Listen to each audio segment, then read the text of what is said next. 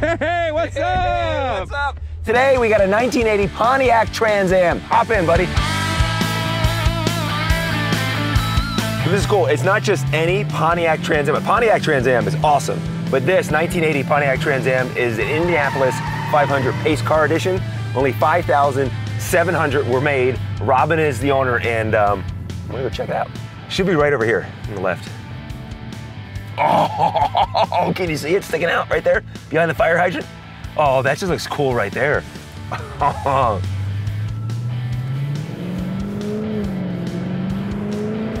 That is it. That's driveway art right there. Dude, that is, oh, you got a truck too?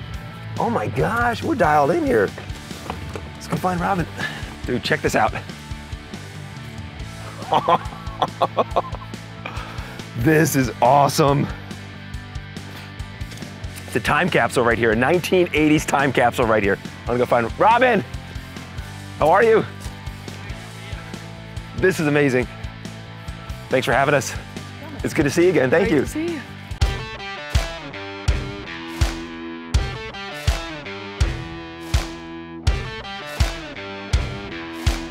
Hi, my name is Robin, and today I'm going to show you my 1980 Pontiac Trans Am. Well, Robin, thanks again for having us out here today. I'm excited to break down your Pontiac Trans Am, but first off, when I meet car people, I want to know why a Pontiac Trans Am? What drew you to this car? Well, not necessarily this particular car, but you know, Trans Ams, I'm of the generation. I saw Smokey and the Bandit in the movie theater, and I was hooked. And I was never necessarily hooked on a black and gold one, just hooked on the car. And so a Trans Am, a 1980 Trans Am, was actually supposed to have been my first car, according to my father.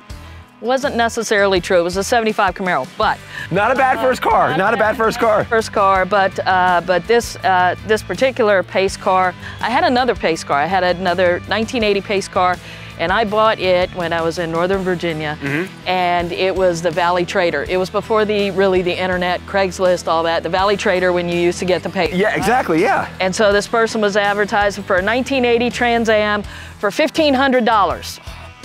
So I went and saw the guy, and it was all in primer and pieces. I really didn't know what it was until I saw the interior, and come to find out it was a Pace car. And so my ex at the time said, "You're really not gonna buy that piece of crap, are you?" And I said, "Yes, I am."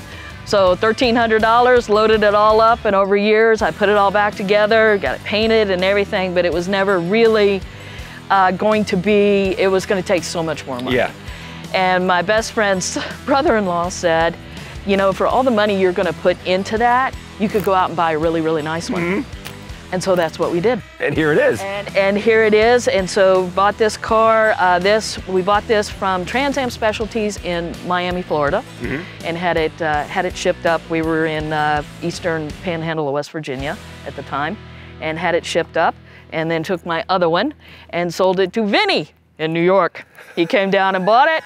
And so then we took that money, then we bought the trailer to haul this in to take it to shows. Well, let's kind of walk around, because it's spectacular. You and I met at a show a couple weeks ago, and I saw it, and it was around some other Trans Am, and it pops. One of 5,700 of these were made, and to have one sitting in your driveway is so cool. I mean, the color, the Cameo White, is that the color? That is correct, and the gray is charcoal gray, and the interior is oyster. And yes, these there were 5,700 of these made, and this is unrestored.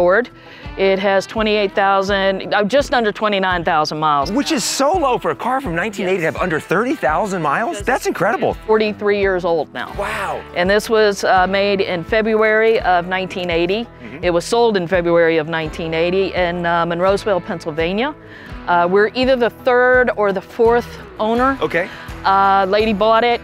Don't know what happened. Tried to contact her. Have not heard back from her.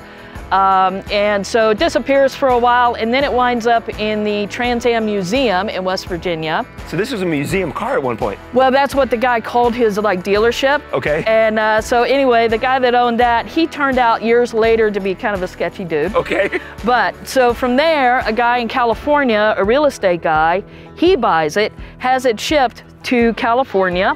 He has it for a period of time, then for whatever reason, he decides to get rid of it. He ships it to Miami, where we found it at Trans Am Specialties, had it shipped back up to Northern Virginia, and then we moved to the West Coast, and then we had it shipped to California, where we were, and then we hauled it here. This baby has been coast to coast. Several times and never logged a mile of it. Oh my, yeah, obviously. So let's kind of break down some of the features too. I love the, the turbo Trans Am, the open up the trunk too. Pop it right here, gas, and then the key right here. It's a little hack if you need to get in the trunk up. And this also has automatic truck release. It does, really? In the glove compartment, yes, it does. There's little nuances too. You can tell that it's still original. Some with the paint and everything. So I love the logo down there on the cap. Come down around here too. I mean, the decals are so cool. So cool. And Johnny, do you know who won? Johnny Rutherford. Johnny Rutherford, yes, he won it that year. And then so if you win the Indy 500, you're supposed to get the pace car. At least that was the thing. Do you know if the original car is still in existence? Is to my knowledge, so they used 3. Okay. Sure. They used 3 in the race. Okay. And then the other cars that were used in support were festival cars. And you know it's a festival car because it'll have the decal right here that says, Indy 500 Festival. And I think there was anywhere between 50 and 100 of those. I'm not exactly sure. But I believe the one that Rutherford got is in the Indy Museum because they have one there. Okay. So it's still in existence, it's still out there. I believe so. That's gonna be different than this one too, because the pace car in the Indy 500, you think about it, there's gonna be more safety features in it. There's gonna be mounts for the TV camera and everything. There'll be some adjustments to it. Yeah, they had, they had the lights up the top and they had the brackets in the back to hold the flags. Oh, of course, yeah. But supposedly for the race, at least Pontiac advertised, the only thing that they did to change it was they took off the air conditioning. They lowered I believe the axle ratio a little bit, and they put some performance tires on it, and that was it. And these were the pace car that year. They did dual pace car. They were in for the Indy 500 and also for the Daytona 500. Oh, so the Trans Am too. It's featured too. That's cool. This is a spectacular interior. A couple things that stand out. First off, 28,852 miles. Robin, that's bonkers. That is so neat to see that. I also, too, I love the original radio in here. Yep, cassette. A little thing with this, though, the cassette, too. A lot of these cars in the early 80s that had cassettes just had the fast forward option, not the reverse. Yep. So a little simple thing to, you want to rewind your, whatever the hot band was back in 1980, you could rewind your cassette. Also, too, then you have the turbocharge up front. The lights work? Yes. So normal, medium, high when it comes to turbocharge. That's a cool thing to see right there in front of you, but they're bright too, and this is the dimmer on it. Then, yeah, right? you can turn them to low, you can turn them off. I prefer them on high, just because I want. You want to see the lights too? Yeah, that's a cool feature. And also one of the cool things about the pace car in 1980, they also did it for the 79 10th anniversary and the 81 pace cars, the Daytona, is the dash lights in these are red. Oh my gosh, that's cool. And so they're not actual red bulbs, they're red filters in the back. So like if you took this off, the little plastic piece that sits in behind where the light fits in, it's red, and that's what makes it red. That is so neat. Can we see under the hood? Sure. All right, sure. Perfect. When it's some of them have the NASCAR logo down here. That was just kind of a if you wanted to or not. It doesn't, but that's because it was also for the Daytona. For the pace car. As far as the Indy 500, Pontiac, the 80s were big. So this was 1980, and I know it was 84, they had a Pontiac Fiero, because I had a Pontiac Fiero. That was a Pontiac, if you think about it, a Pontiac Fiero was the pace car. And they're cute. I had one in high school. It was a lot of fun. And those pace car editions were adorable. And yes, and the great interior, the red and the gray, or light gray, they were awesome. And then also to late 1988 too, the Trans Am. Yes, was the third generation Trans Am. Yeah, the GTA, yeah. Spectacular under the hood. Yeah, but this is all original. So stickers, everything, this is all original then? Yes. So good. Well, let me put it to you this way. To the best of my knowledge, these are all original. I have not done anything. Can we go for a ride? Of course. Let's do it. Now this isn't like Ron's. Mine doesn't sound all beefy like Ron's. Yeah, so Ron is episode #1 of Car Shops and Collections. He is the expert when it comes to Pontiac. and Trans Ams as well. And Ron actually introduced Robin and I. So if you haven't watched episode 1 and you want a history of the Screaming Chicken and just the Trans Am itself, Ron breaks it down in episode 1. Ron is the guy, that is for sure. That is for sure.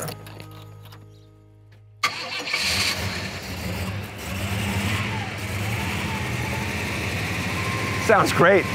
The beefy radial tires too. I mean, have you seen? I mean, just the Trans Am, a 1980 Trans Am in such great condition, the Indianapolis Pace Car Edition. This is spectacular.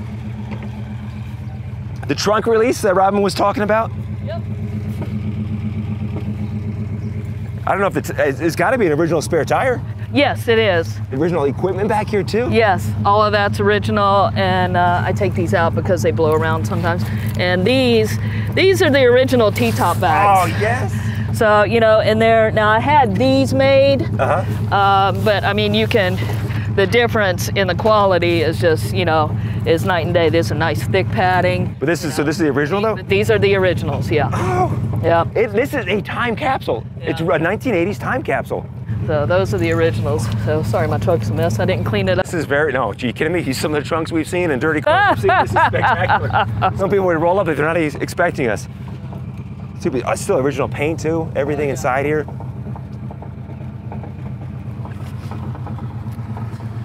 That rumbling sound of it, I love it. All right, let's go for a ride. 4-wheel disc. Hot thing of the 80s, you want to advertise that. I don't know if I've ever had anybody sit in my back seat. Gene, you're the first one. It's nice and soft. Yeah, it's nice, right? The clock still works? Does that still works? Let me tell you about the clock. So the radio. So to my knowledge, the radio and that is still work. Now this has power antenna. If I turn it on, the antenna goes up. Sure. But because I rarely use it, it only goes down about halfway. Okay. And so then I got to put a little pressure on it. So because of that, I never use the radio. And I would have to Google how to change the time on that. But my clock over here works. So that one works. But that's neat to have a digital clock back in 1980? Yeah, they had a digital clock. The dash is spectacular. So, and Can you tell I love this car? I love this car too. This has rear defrost, and that does work. All right. Because there was a day in, we were up at Mesquite for a show, and it got rather chilly that night, and the next morning, it was just a thin layer of frost. So I said, okay, let me see if this works. Yeah. And I flipped it on, and sure enough, it did. And it's got the audio boost over here. And so... What's the audio boost do? It's supposed to give you a little more juice for your radio. Oh, it's for the radio? Yeah, it's for the radio. An audio boost for the radio. Yeah. Very Knight Rider-ish. Yeah. Speedometer stops at, what, 85? Yes, and and that was the times, Yes. Which is why they came up with the turbocharge in the first place, was because of EPA and all of these things and emissions and everything. And a lot of times this engine gets a bad rap. It runs hot. It runs a little hot. So, but I look at it as actually a positive thing because of all of the technology and everything they used to create this, it has led us to in baby steps to where we are now. Yeah, true. Yeah. The car that you drive is an incredible machine. It's fast because it's an RT Scat Pack, right? Yeah. Yeah. I had a 2015 RT Scat Pack. I love that car. And it's just amazing. And like I said, because of things like this, it has led us to where we are now. Yep. And engines and efficiency and everything else. So. And so yes, I mean, late 70s, early 80s, all the speedometers they were capped there at 85. Yes. And then so you go back in the 70s with the energy crisis, is when the speed limit 55 really became a national thing. And we're in Nevada, obviously. And back prior to that, the rural roads here in Nevada, there was no speed limit. There was nothing was posted here in Nevada. You're driving, you're outside of Las Vegas, you can go as fast as you want. That all changed with the energy crisis. But that's why we find so many speedometers at the time are stopped at 85. Yep, that is correct. AC, does the AC work? I've never flipped it on. When we bought the car, they said that it was cold and it blew cold. Okay. I've never touched it. Even in Vegas? Even in Vegas, I haven't. And so, you know what? Ron's going to get the car here soon. Oh, he is? Yeah, he's going to do just a couple of things just because of age and such, replace a couple of gaskets and things. And so I'll have Ron take a look at it. Check and see if the AC works. Because like I said, I've never flipped it on. I don't know. The turbo lights, you know, they're supposed to light up as far as the amount of boost. Now, I don't drive this car fast. You know, I want to look good. I don't have to drive fast. However, plus, if you are driving fast, the cop's gonna see it. Yes, this car, people but see it. I had an '81 Trans Am. It was also a turbo, and of course I was young at the time, and I would do all kinds of crazy dumb things. And so, you know, I would always hit it, and it'd always go from normal up to high. I could never get that medium one to go off, and I always tried. I'm like, okay, maybe if I just back off just a little bit. And never get that medium one. It always just jump right to high. It was like playing a video game. You want to try to hit medium. So, I don't know. Let's see if it'll do it. There we go! Hey! Medium high. You hit them all. I got them all! This is so cool. So, like I said. Cigarette lighter too? Yes. Like I said, it doesn't get up and go like yours does. Well, no, but, I mean, still, they lit up. That's cool. The fact that it works too. I've had this car almost 7 years. I've never done that. This is, I mean, interior is so cool with the logo right here. Stitched. Is that stitched in? Yes, that's stitched in, and then it is in the middle of the back seat. How was the ride back there, Gene? Like I said when I sat down, it's really soft. Yeah. Surprisingly soft. Oh, good. Good. I've always thought this rode pretty good. Yeah, no, ride's smooth. For its age, I think it's... T-tops look great too. Yeah. Now the T-tops out here, but I mean anywhere, but especially out here, in the summertime, because you were talking about in a show, a guy had a bunch of, I think it was in that GTX, he had a bunch of chrome and like on the handle, and burning yourself. Yep. And yes, you have to be careful because those T-tops, man, they will heat up and be hotter than a firecracker. Now, does this here get hot too with the silver? No, it doesn't. No, it doesn't. Is this for you, Robin? We noticed pulling in the blinking speed limit 15. Obviously, there's a reason why that's here. That's for me. No, I'm president of the Homeowners Association. Are you really? Turn and burn! I have to set a good example. No, you don't. Oh, you can write the rules.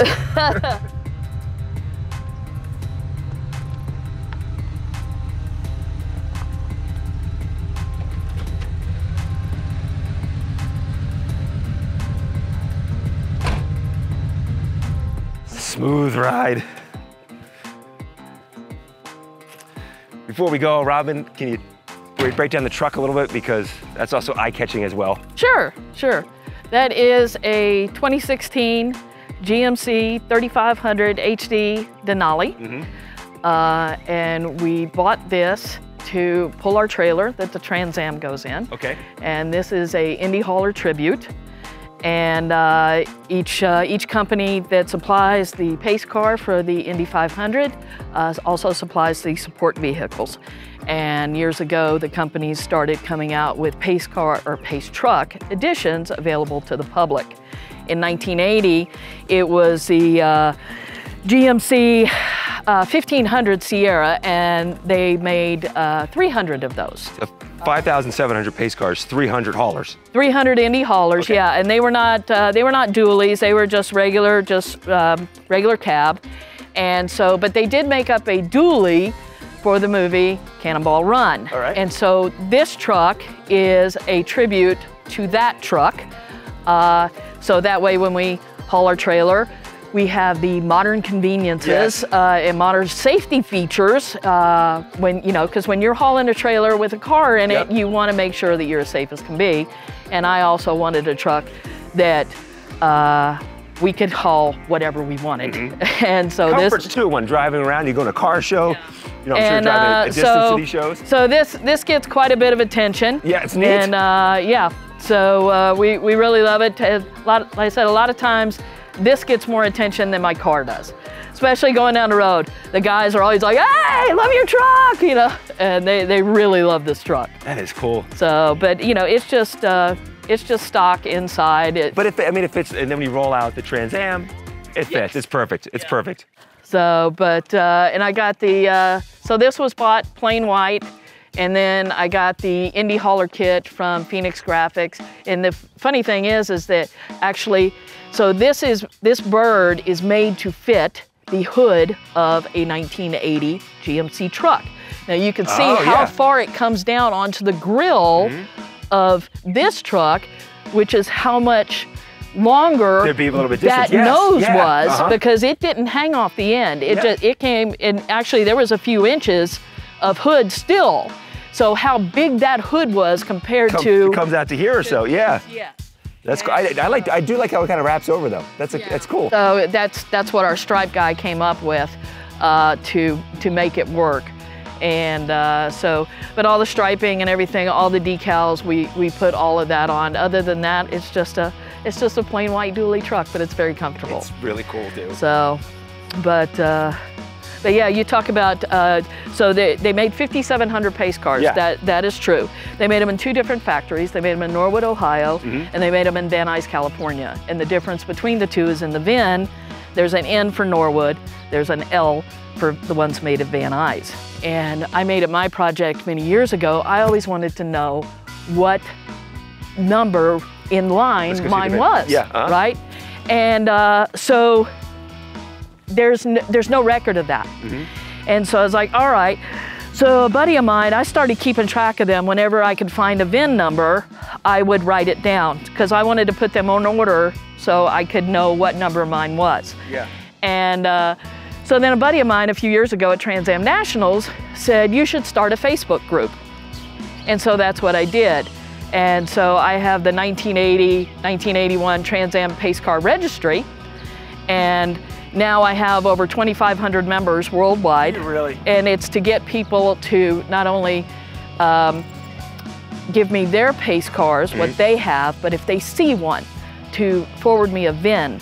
Because you can't do a Carfax search on a VIN like this because this is only a 12-digit VIN. 1981 is when they switched to the 17-digit VIN, which a Carfax would understand what that is. So trying to keep track of all of these things. So you're literally going through and building the history. Yeah, yeah, in order they were made. Yeah. So I have over 2,000 VINs for the 1980. I've got a little over 35% of those between me and friends of mine online collecting this data. And then for the 1981s, doing much, much better because the 81 pace cars for Daytona, they only made 2,000 of those. And I have just over 1,800, so I've got 91% of those great.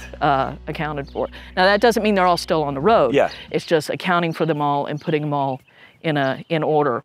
And then also on the for the VIN, the 2X87, that's an indication that it's a Trans Am, right? The 2X, the X indicates that it is a pace car. Oh, okay. And then 87, I'm not sure about that. T stands for turbo. All right.